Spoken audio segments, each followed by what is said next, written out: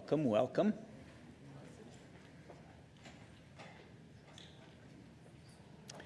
Yeah, so it's nice to be the lead-off speaker here at AHS. So what if I told you that by exposing yourself to cold temperatures on a regular basis, you could maybe shed a few pounds, reduce inflammation, get fewer colds and flus, and improve your mood and your resilience? Would you believe me? Well, so anyway, my name is Todd Becker. I've been taking cold showers every morning since 2009. It's my wake-up routine. And I'm hoping to convince some of you to at least try this by explaining some of the benefits and maybe some easy ways to get into experiencing the cold. So I've given now 6 previous talks at AHS on a really wide variety of topics, everything from improving your vision, reducing myopia, to overcoming obesity, to improving memory. Last year was my topic. And this year I'm going to be talking about cold. And the common theme in all these topics, and it's also the theme of my blog, Getting Stronger, is hormesis. What's hormesis? It's the application of low-dose intermittent stress to improve your health.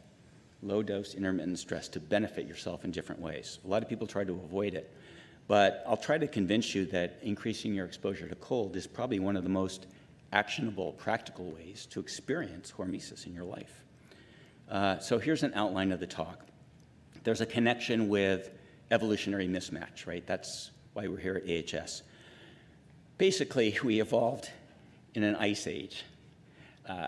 And we didn't evolve to live with central heating and air conditioning. So that's a relatively modern innovation, and it has a lot of implications. When our ancestors, our forebears, migrated from Africa into Europe, they developed the ability to adapt to the cold, and we'll go into that a little bit. If you expose yourself to the cold, you're still able to activate those ancestral genes for cold adaptation. It takes practice, but you actually have to expose yourself to cold to turn on those genes. And there's several ways to do this that are practical, and I'll get to that at the end, but I'll start out with more what are the benefits? Why would you even think about doing something crazy like this? So animal adaptation to the cold, right? It's ubiquitous. Fish, mammals, all animals that have moved into colder climates, their genes that have evolved and their metabolism has changed. So let's look at our early evolutionary cousins, the Neanderthals, who were some of the first to move from Africa into Europe and Asia, and also woolly mammoths moved from Africa into Europe and Asia. And they developed similar adaptations, right? More body fat, body hair. And interestingly, some researchers at Tel Aviv University were able to look at the genetics of the Neanderthals and the woolly mammoths, and they found that we have some coevolution. Some of these genes evolved the same types of alleles. So there's a gene called LEPR, which codes for the leptin receptor, and that was highly upregulated, and that deals with fat regulation and thermogenesis.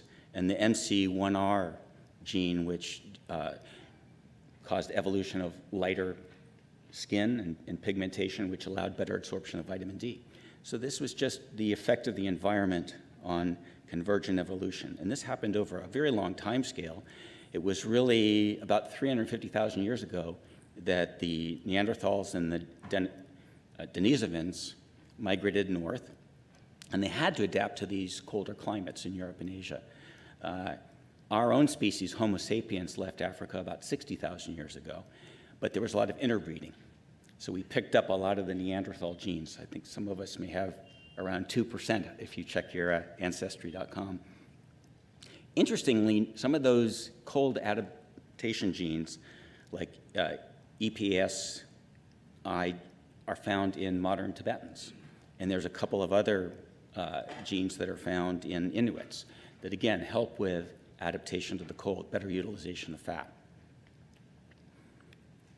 So, again, our progenitor, Homo sapiens, is arrived on Earth about 400,000 years ago, but stayed a long time in Africa. During the Ice Age, the Pleistocene, which lasted up until really just about 12,000 years ago with the advent of agriculture, we were living in basically a cold environment, right? So we had all these cold adaptations. And even when agriculture started and the Earth warmed, we didn't have access to hot water all the time, right? We didn't have access to air conditioning. Central heating is only about 100 years old in terms of most of the population having access to it. We bathed in cold water. That was the way we typically lived our lives. So it's a recent lifestyle. It's a mismatch that we're always living in this warm, climate-controlled environment. So we can live indoors. I mean, it's great. It's convenient. So why would you even consider getting cold? I mean, just think about it emotionally. What do you prefer, warm or cold? Right? I mean, heat, you think of sitting out on the beach here in Santa Monica, relaxing. Cold, it's uncomfortable. You're shivering, you're miserable. That's the way most of us think of it, so we would just avoid getting into cold water. So why deliberately expose yourself to cold? Well, let's take a look at what it does. And I think it's important when you talk about adaptation to distinguish 3 levels of adaptation. First, there's the primary response that happens when you first get into a cold shower or jump into a lake. You're uncomfortable. Your skin vasodilates. All of the blood, the warm blood, rushes into the core to maintain body temperature. You start shivering. Your sympathetic nervous system kicks in. You have noradrenaline. That's your sympathetic system. That's your fight or flight, nervous system. It makes you anxious anyway, it starts to produce more energy. Now, after a while, if you hang out in the cold shower or the lake, after a few minutes, that shivering will warm you up. That's called shivering thermogenesis. Your body's actually generating heat by the contractions of the muscles. And you might start to feel a little bit more comfortable. You also start to turn on some anti-inflammatory cytokines, which help sort of calm you. And if you try this, you'll start to experience a slight elevation in mood. And when you step out of that cold shower or get out of the lake, you actually feel pretty good, and it can last for a while, and we'll get into that. The third phase is the adaptation. This is when you've done it many times, over days, over weeks, and this happens to a lot of types of hormetic adaptation. If you repeat it, your body adapts. And this is what I mean by adaptation. It's not the initial exposure. You're actually now starting to activate brown fat, grow more brown fat, grow mitochondria. And you get some benefits from this, and I'll go into some of these benefits. First of all, the brown fat will allow you to warm up without all the shivering. You get some immune benefits, and you get the sustained mood and resilience benefit. And we'll go into some of these attributes. So let's start with thermogenesis. That's your body producing its own heat. How does that work? Well, when you step out into the cold or get into cold water, you have these cold thermoreceptors in your hand, on your skin, all over. And that's through these afferent fibers sends a signal to your hypothalamus. And your hypothalamus is your brain's thermostat. And it's maintaining that 98.6 degrees at all costs, or 37 degrees C for those of you from Europe. If it drops too low, you're going to get hypothermic. So when you're exposed to the cold, that process is happening. Now, what happens then? Your hypothalamus sends a signal to your skeletal muscles. It's time to start shivering. It turns on noradrenaline, which causes that shivering, right? And that's what's called shivering thermogenesis. That's what all of us experience on the first pass. But what happens if you do this again and again, the adaptive response? Well, there's an interesting hormone called irisin, really exciting hormone that's produced in the skeletal muscles. And that turns on your brown fat. It activates your brown fat. It gets those mitochondria revved up. It grows more mitochondria. And then your brown fat, brown adipose tissue, it's sometimes called BAT, B-A-T. It also has a couple other proteins called thermogenin, which is also called uncoupling protein 1, and FGF21. Now, thermogenin, or uncoupling protein, is very interesting because what it does is it bypasses the TCA cycle, which is what you use to convert sugars and fatty acids into energy. What you use ATP to move your muscles, to digest, to do everything. It just short circuits that. It's called a feudal cycle. And it just says, we need heat, and it just starts dumping heat. And you get warm fast when you're turning on this thermogenin. And that's called non-shivering thermogenesis. You only get that when you become adapted, okay? So that's absolutely key here. Now, what is brown fat? Babies are born with a lot of brown fat. Animals have it. Babies don't shiver as well, so they need that brown fat to stay warm, but you lose a lot of brown fat as you age. You get less and less. If you look at this picture here, the person on the left is a healthy, fit young person with a lot of brown fat. Where is it? It's around your neck, your shoulders, a little bit down your spine. I was surprised when I saw that. Really? That's where that is? So when you do cold exposure, try to get the cold water around your neck and your shoulders, because that's going to stimulate the brown fat. The person on the right is an older person who's lost most of their brown fat. And I would venture to say there's a lot of people in the world who look like that person on the right. Now, if you look at it on a cellular level at the bottom here, you'll see white fat, WAT, white adipose tissue on the left. Brown fat looks very different. It's this dense, reddish, brownish fat that's got a lot of mitochondria, a lot of iron in it, and it is primed to generate heat. It's very anti-inflammatory. And what's interesting, and this has only been known for the last decade, you can convert white fat to brown fat. That's called beiging by exposure. And you see in the middle, the white fat has got the little brown fat growing within it. And that's what you do when you expose yourself to the cold. So if you zoom out here a little bit, actually, this is part of a much bigger story, which I could talk about a whole lecture on this one slide.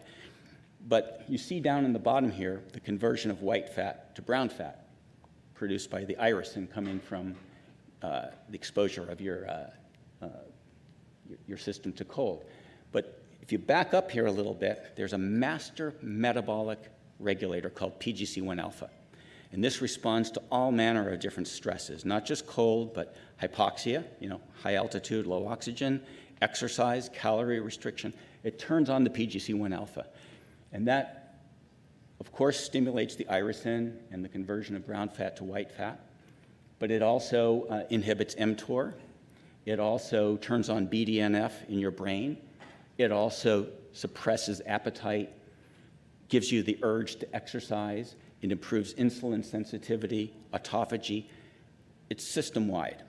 So again, cold is particularly effective at activating the brown fat, but it has all of these other benefits in terms of anti-inflammatory, mood, and ability to lose weight.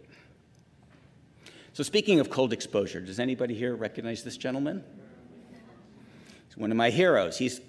Wim Hof is this wild Dutchman who's probably done more than anyone to popularize the idea of cold exposure. And he has a whole following. He's big following on the web. He leads nature expeditions, takes people out into the snow, gets them comfortable with that. He has records for running marathons in the Arctic and swimming 50 meters under the ice, but he can even adapt himself to the heat. He's hiked, he's run marathons through the desert. So anyway, he's big on cold, but he has developed a breathing technique based on this Tumo breathing, cycles of hyperventilation and breath holding. And so he puts these two together. Now, he is controversial. He's made this claim that he can voluntarily control his immune system. And he went into a Dutch hospital and had himself hooked up, had himself injected with bacterial endotoxin, with lipopolysaccharides. And in fact, they monitored him, and his vitals were pretty steady. His inflammatory cytokines didn't boost. But you know what? Maybe he's a freak of nature. So anyway, Wim said, I think anybody can do this, right? So he set up a study with, I think it was 48 healthy males, and he had one group of them practice the breathing technique, one do cold exposure. And cold exposure, he actually had them take ice baths and cold showers and run around in the snow. The breathing technique, he had them all practice this for 4 days, so they had it down. And then there was a control group, and they were injected with 2 nanograms per kilogram body weight of this lipopolysaccharide and monitored for symptoms over 2.5 hours. And so what did they find? It's a pretty interesting result. The cyclic breathing alone, 30% drop in pro-inflammatory cytokines, like interleukin-6. Not really much effect on an anti-inflammatory cytokine, interleukin-10. The cold exposure actually didn't have any significant effect by itself. But when you combined the two, this had the best effect. You had a similar reduction in the inflammatory cytokines, but a huge boost in IL-10, which is the anti-inflammatory one. And there's statistical significance around this. You can read the study by Swag. So I think that's interesting. Of course, the question is, that was a short-term study. What about long-term effects? Can you get immune enhancement by repeated exposures? And yeah, there is actually an interesting study by Buij et al. In 2018, where they took over 3,000 people. This was a very large statistical study, ages 18 to 25, who had no prior experience with cold exposure, and for 90 days, they did cold showering. All right, 90 days. And they all kinds of measures on them, but the one that was, I think, the most significant was they looked at days of absence from work, sick days, basically. And interestingly enough, almost 30% of the group that did the cold showering there's a 30% reduction in sick days among that group, and not in the control group. And that had a very high statistical significance there too. So I think that's a pretty interesting. Now, my own anecdotal experience, I've been cold showering since 2009, and I don't get colds and flus. I haven't missed a day of work. Now, that could be a coincidence, right? I do a lot of other things too, but I think studies like this help to sort of provide a little bit of scientific backing. So another benefit of cold exposure is it's an anti-inflammatory, right? All trainers know that what you do when you get a muscle injury or you need to recover is soak in ice, And yes, there is that short-term benefit in terms of the cytokines. What I think is interesting, though, is there's also a long-term anti-inflammatory effect through the PGC1 alpha cascade, through the conversion of white fat to brown fat. So I think if you do this repeatedly, you get this anti-inflammatory effect. Okay, this next benefit is one I'm really excited about, and people don't believe it until they've tried it. Cold really helps the mood. It's a natural antidepressant. And this was known all the way back in Greek and Roman times. The orator and Stoic philosopher Seneca, he was a great lover of of cold baths. And in the Roman baths, they had warm baths, but they also had the frigidarium, where people would hang out in the cold. So this was very common. This cultural practice is, practiced by native peoples, by the Finns. Cold is not something new. So to me, the key thing here is it isn't just mood, it's resilience. When I started exposing myself to cold, I found that, the hassles, the arguments, the emotional turmoil that you can run into just by day-to-day exposure, they tended to dissipate. I found this feeling of resistance that I could basically just not be as bothered. And this is something that I think goes back to the Stoics and to Seneca. Now, the question is this just an observation, or is there actually an explanation for it? And I think the best explanation for this is the work that Richard Solomon and J.D. Corbett did, and it's summarized in a paper a 1980 paper on the opponent process theory of emotion. And here's kind of how it works. So Solomon, he was trying to explain this weird effect that skydivers, you know, that's a pretty frightening thing, jumping out of a plane. They would be very frightened on their first exposure. And when they landed on the ground, they would actually have this feeling of euphoria for a while. Well, the more they did it, the fright went down, and the period of elation and euphoria was extended. So how can this be? And this is shown in the graph here. If you look at the graph on the left, he said, okay, our brain wants homeostasis. It wants everything to be nice and neutral. So that middle line says neutral. So any intense event is a deviation from that, and that's summarized as state A, an intense experience. It could be skydiving. It could be getting into a cold shower. It's frightening. The noradrenaline gets going, and it tends to, with time, plateau. But then when you stop that frightening experience, when the skydiver lands or you get out of the cold shower, you actually get an opposite effect, an opponent process that's trying to inhibit that state. Basically, the brain wants to bring you back to the same state, so it overcompensates through counter-regulatory hormones. But that state B, that inhibitory response, at first is sort of weak and shallow. It maybe lasts an hour or so. Now, here's what Solomon found, and this, I think, really rings true. The more you do it with repeated stimulations, and that's the graph on the right, you can see that state A is diminished. Your body's kind of prepped for this. It knows how to, you know this is coming. You're going to jump or you're going to get in the cold shower, so it's already providing the counter-regulatory hormones. And when you stop that intense stimulus, it's a prolonged, more profound, deeper, longer effect. So that's the opponent process theory. This also has some other physiological correlates, and this has to do with, again, your autonomic nervous system. You know, as I mentioned, you've got the sympathetic fight or flight half of your system that gets you energized when you're exposed to a stress, and you've got the parasympathetic system, rest and digest, that's calming you down.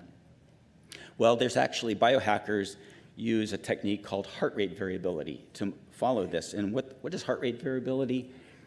If you look at the figure on the right, you can see some heartbeats.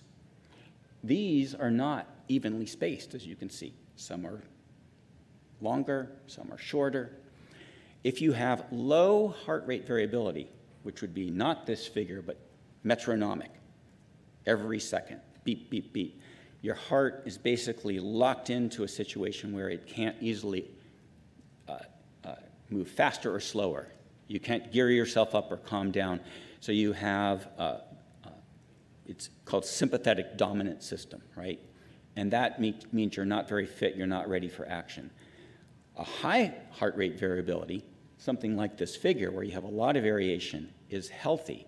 It indicates you're ready for action. And I think the physiological reason for this is you can vary the heart rate if you need, it needs to go faster or slower depending on the demand. So this has been shown in a study, shown here by Mekinen on the bottom left, that cold exposure indeed does cause this short-term rise in sympathetic activity, but if you repeat it, you get a shift upward in parasympathetic activity and HRV. And I found this personally. I've done HRV hacking, and I'll tell you what the single biggest negative effect was and the single biggest positive effect. Single biggest negative effect on my HRV was having more than one alcoholic drink. So I know, 1, I'm fine. 2, 3, my HRV is going down to the toilet. The thing that gave me the biggest boost in HRV, cold showers, and then I'll tell you later, something was even more than cold showers. That's coming up. So cold showers. I take a cold shower every morning. I know you think that's crazy. People tell me they could never do it. My wife still won't take a cold shower. Some people say, oh, you mean you just turn it down a little bit at the end? I go, no, no. You jump into the cold shower, cold turkey. So let me take you through, because I actually wrote about this. It was one of my first posts on my blog in 2010. And I love, because this is my experience here. I jump into the cold shower.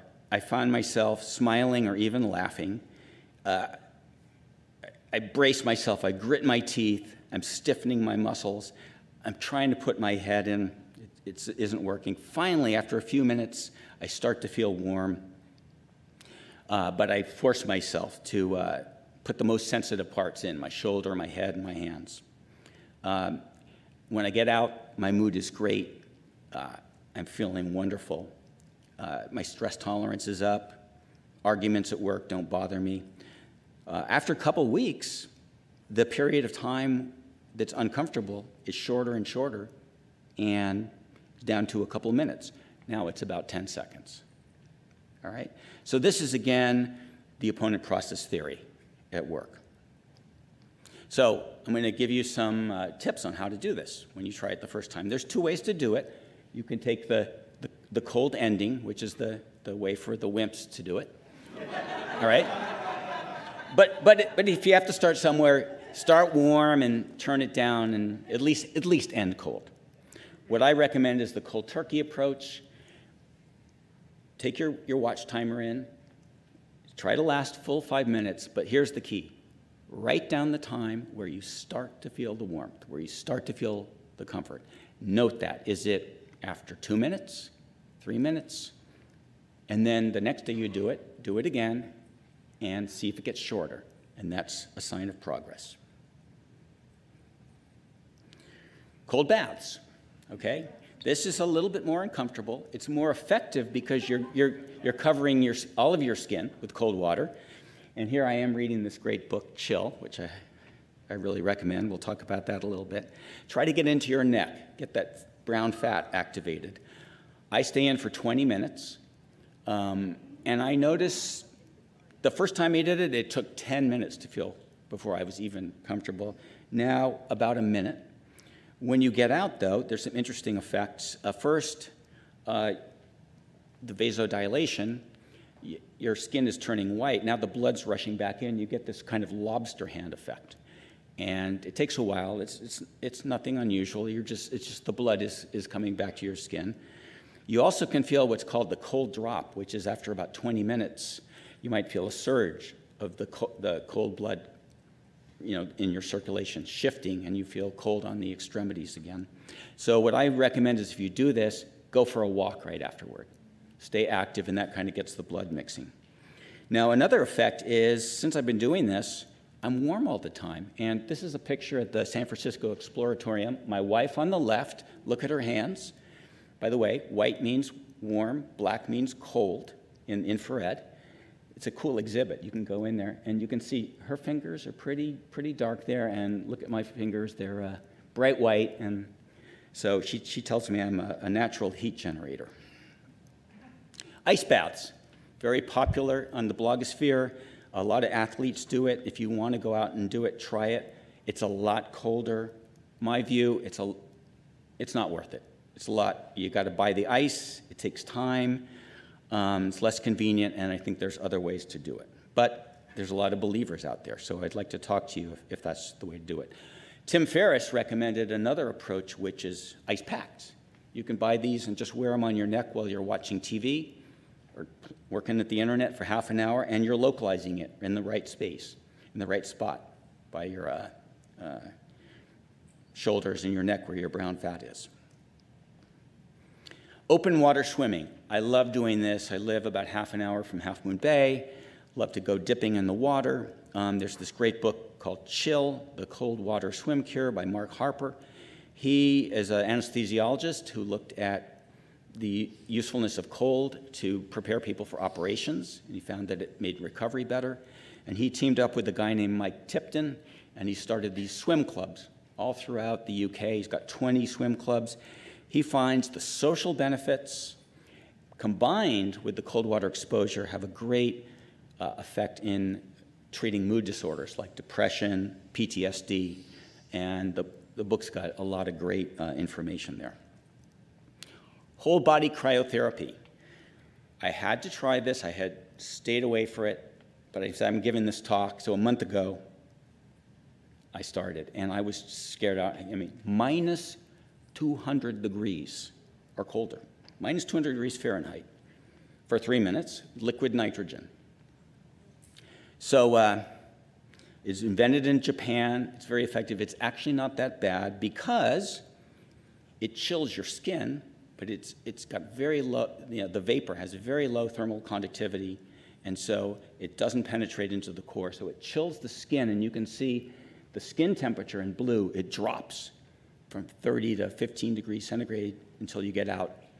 Core temperature barely changes, but it has a number of benefits. This has been studied. Not a lot of measured benefits in terms of anti-inflammatory cytokines, but this study at the bottom by Rimzikowski was looking at it as a depression treatment and added to the normal course of medication statistically significant improvements in 11 out of 14 anxiety symptoms and 12 out of 16 depression symptoms. For me, amazing mood boost, and this is for a guy who takes cold showers every day. I stepped out of there and I'm like, wow, the rest of the day, that was like the best day. I was just, really energetic. And so I've gone back now. I've done 4 sessions.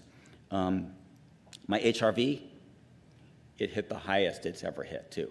My heartbeat was just having a lot of fun. Contrast baths. A lot of people ask about this. The Finns do this, right? They hang out in the warm sauna, and then they go jump in the ice, and it's back and forth, and that has an effect where it acts sort of like a pump, right? Your blood vessels are dilating, and you can remove toxins and cellular debris. Athletes like it.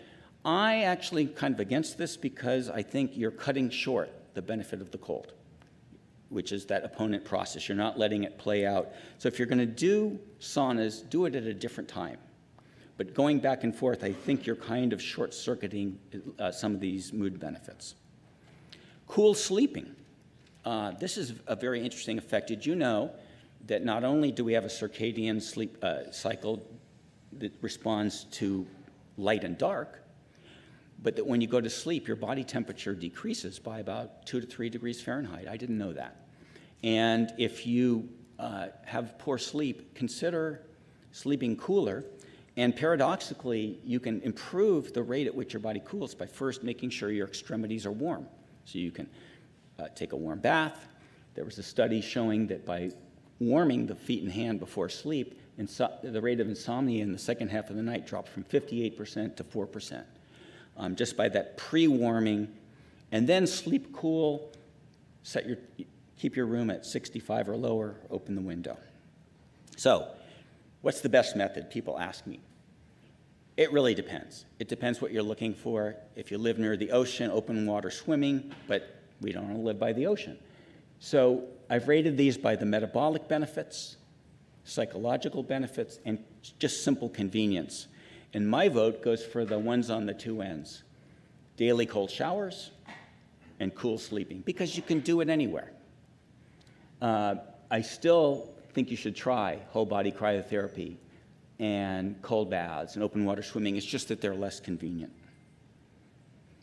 So to kind of summarize, there's a lot of benefits to cold adaptation. The one above, the obvious one is just you're going to be more tolerant to the cold. That's the tip of the iceberg. But you've got all these deeper benefits. More energy, more resilience, better mood, enhanced immunity, fewer colds and flus. It can help you with losing weight because that brown fat is just burning the energy. It can improve sleep quality. There are some risks. If you have Raynaud syndrome, where your hands turn these weird colors, you might want to be careful, although I cite here in the references a couple of people who had Raynaud syndrome who cured it by gradual progressive cold exposure. Hypothermia, Mike Tipton and Mark Harper's book on the chill talks about the risks here. Get in slowly. Don't get in all at once. And same with heart attack. Don't jump in head first if you have any risk. Get in slowly. And there's some good tips on how to do this here. So to kind of put it all together, we evolved right? Our ancestors evolved in the cold. We have those adaptations. We just have to turn them on by frequently exposing ourselves.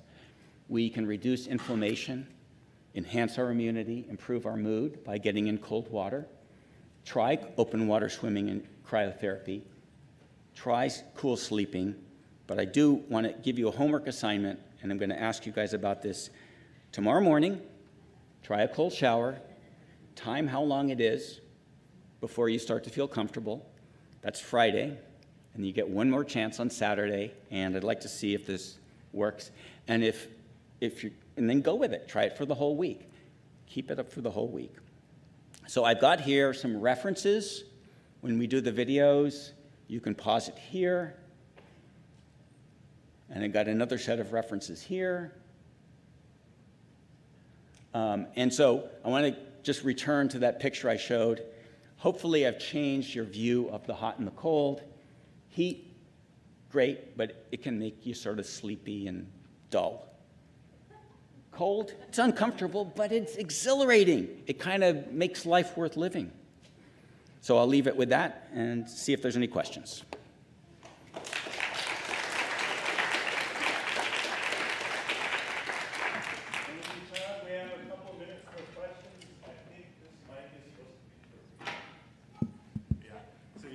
This mic to come up and ask a question.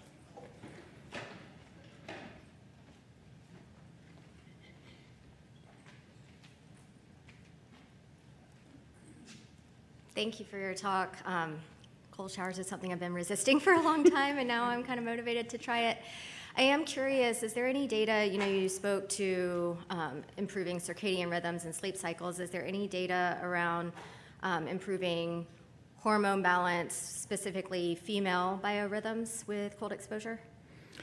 That's a really good question. I didn't research that. Women's physiology is different than men's. It should be studied separately. One of the studies in there by Mekinen was just looking at females athletes.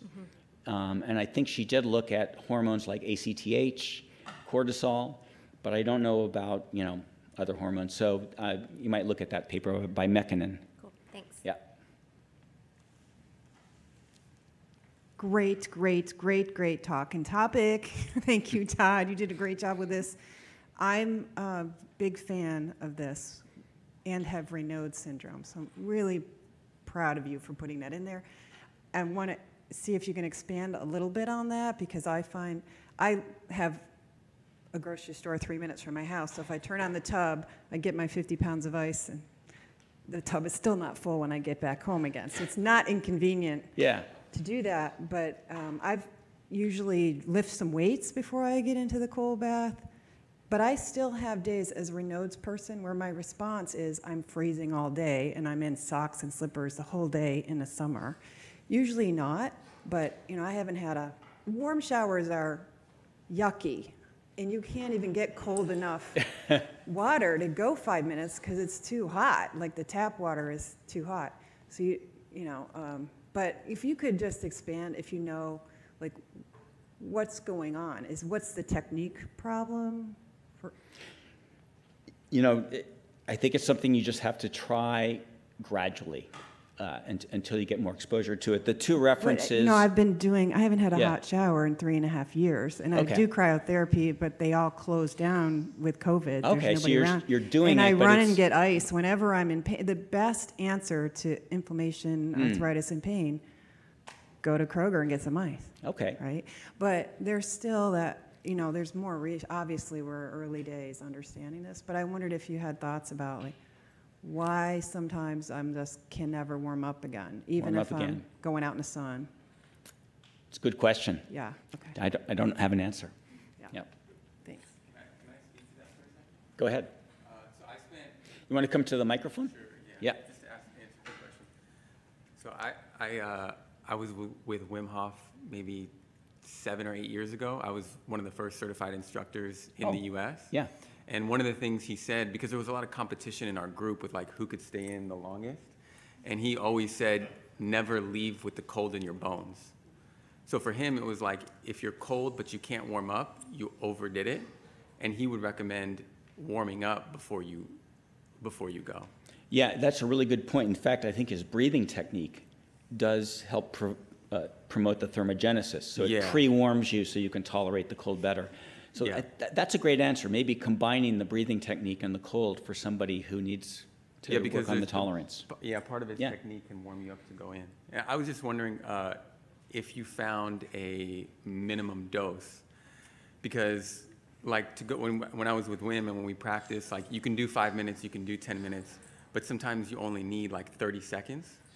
Have you found that to be? You know, like I did find that when I get in colder water, it doesn't take, I don't need as long to get the same benefit. I did a cold shower when I was on business trip in Finland.